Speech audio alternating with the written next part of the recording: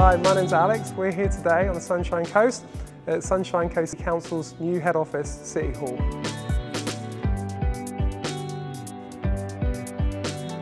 My name is Gino. I'm a Videopro project manager. The new City Hall building spans across 10 floors and will house over 800 staff, including the mayor.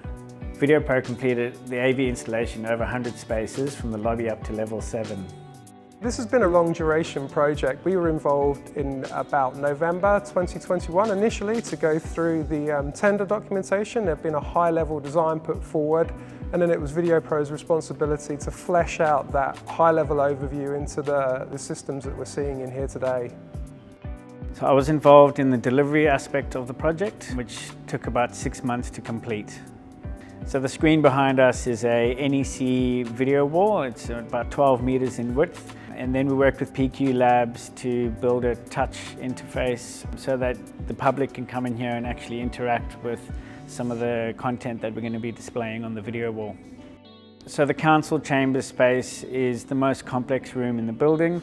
The actual shape of the room is a dome shape. So we had Sozo Design work with us and build a custom subframe to install the video wall to actually fit within the room.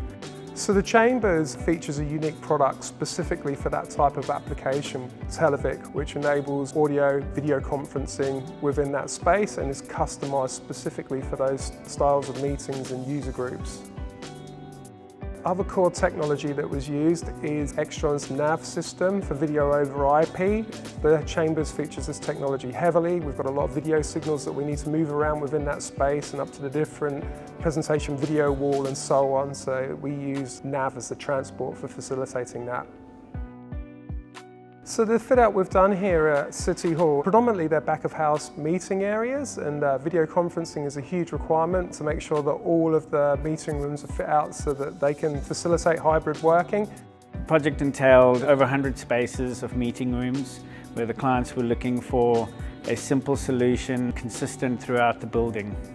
The meeting rooms are all designed to be the same experience, whether there's dual screen rooms or single screen rooms. We have a wireless presentation system with Extron called their Share Link. We've standardised on that product because it's really easy for users to understand and work with, and also when we're trying to manage over 100 rooms, it's a really easy product to have on a large network and manage all these devices. We've used Logitech products to enable video conferencing natively within the spaces rather than the clients having to use their own laptop PCs. And in addition to that, we've used Extron for control. Extron and Logitech have great interop features, which means that you only need a single touch panel within each space. Not only can you control the room, you can also control the calls and so on without the need for having two separate touch panels in each space. The installation took place over about a 6-month period, working with McNabb Constructions and various other trades.